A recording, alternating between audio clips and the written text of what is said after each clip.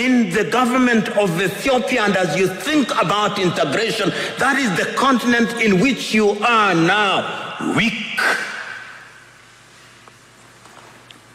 2 weeks ago, I watched in great pain on television in Bamako, Mali, young Malians celebrating in the streets that the government of Mali had entered into successful or possible successful negotiation with Wagner. Even if I die in the Mediterranean, I'll try again and again. What is it that can make a human being say that I do not want to go back to my home? Because the natural instinct of a human being should be that you want to go home. It's because we are weak. So we are invited to Beijing. Then we are invited to Tokyo. Yakwatibwa ennaku z'omwezi nga 22 ku Sunday ewedde, kitegeeza olunaku lwajjo lwabadde lwa Monday, yabadde awezezza ennaku 8 Kasokedde ng'akwatibwa. Yaleeteddwa mu kooti ey'amagye n'avunaanibwa emisango era charge sheet endimu 5. Wuliriza, goberera. Bobiyoung amanyiddwa nga oba amanya ge amatuufu ye Agaba Anthony. Kasokedde ng'akwatibwa tubadde tetumanyi wajali, wabula olunaku olwajjo yaggoddwako emisango ye n'abantu abalala 2. Nkugambye yakwatibwa ennaku z'omwezi nga 22, bamuleesejja ennaku z'omwezi nga 3. Kati kyenkutte mu ngalo era kye tugenda okukolako, tugenda mixing ebintu bingi, tegeera bitegeere era bigoberere. Ekisooka ngenda kusomera emisango gye bamuguddeko ne banne, era banne be baani. Ekyokubiri, tujja kuteekamuko ku buwaayiro era nga twesigamye ku mateeka, because bwe weesigama ku mateeka ate tusobola kumenya mateeka.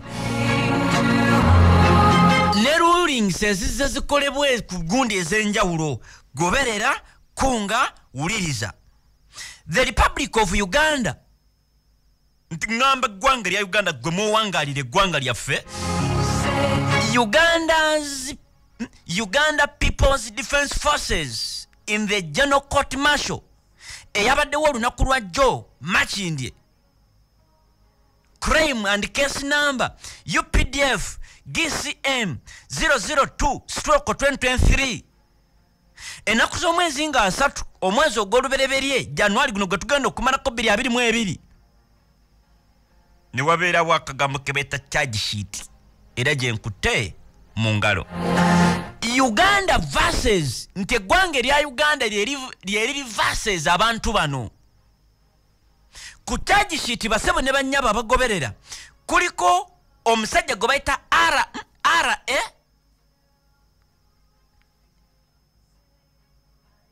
stroke 153608 Lance Corporal Bijirwa Aporo, a male adult, omusajja omukulu of a sound mind ng'ategeera bulungi wa myaka 40, a militant of the regular forces of Uganda People's Defence Forces. Ono ali mu magye, regular forces ge ga reserve. Sovia bafande mu popular wembambi Sovia regular forces of Uganda People's Defence Forces attached to 2nd Division Infantry. Division eyokubiri amagye ga wansi ge beta infantry oba 2nd Division Infantry Guard Battalion, Mbarara District. A person subject to military law. Nti omuntu ono ali subject. The moment you a military officer obera subject n'okusinziira ku rulings zonna zengendo kwa ono ali subject to a military law ku mateeka g'amagye. Owokubiri A2 ali ku charge sheet RA stroke 20 rather stroke 23 0609 private Nuwahereza Stewart asooka Lance Corporal Bijirwa Apollo bebali kitegeeza bano be bavunaanibwa wamu ne Bobiyoung.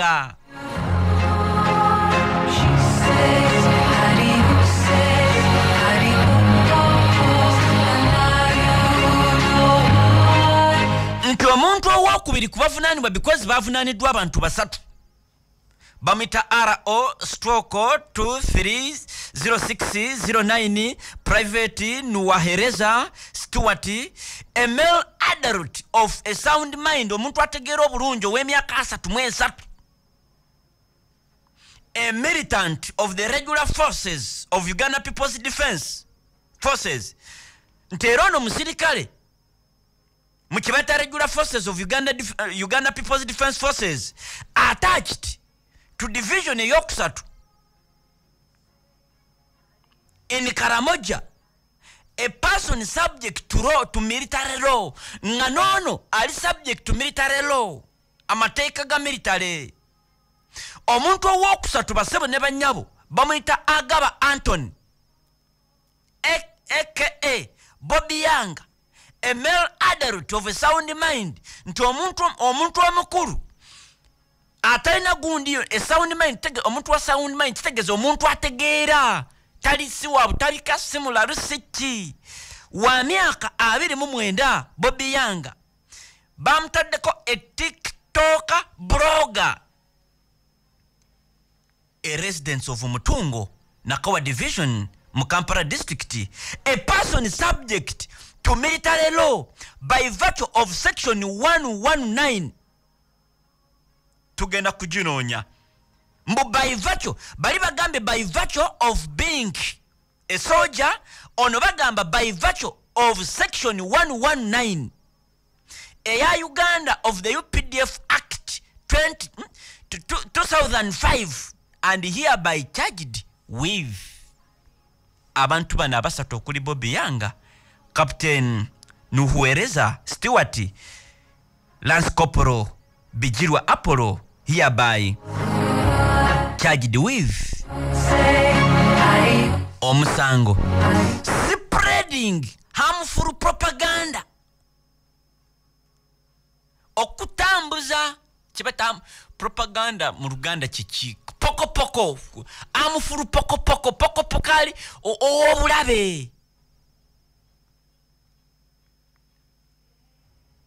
Era ne basaitingayo 137 subsection 1 of the UPDF Act y'omwaka gwa 2025. Era bagamba particulars of the offense ebikwatagana ku musango. Lance Corporal Bijirwa Apollo, Private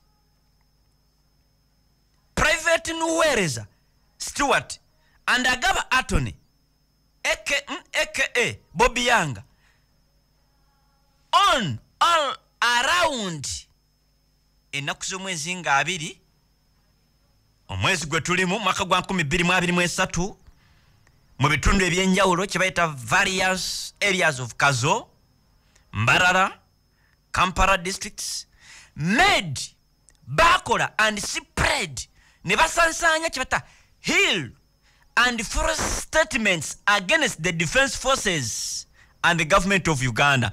Nti bano basansanya poko w'obulabe against ejje lya UPDF defense forces ne government y'eggwanga erya Uganda.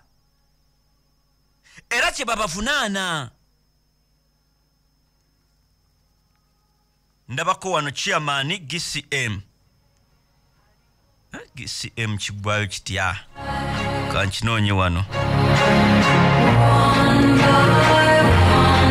ndoza general court martial officer preferring charges natekawo signature ne chairman general court martial basebo ne banyabo Bobiyoung ali mu koti y'amagye era bamusindise ekigo onakulwa jjo akomewe na kusumwezi nga 13 Bobiyoung was remanded to Kigo eri basegirinya Muhammadi ne Honorable Sewanyana Kigo akomezebwewo enakusomwezi nga 13 February omwezi gwe tugenda okwingira olunaku lw'enkya awere nembe n'emisango egy'okuspreadinga kibata harmful propaganda against UPDF ne government y'eggwanga lya Uganda.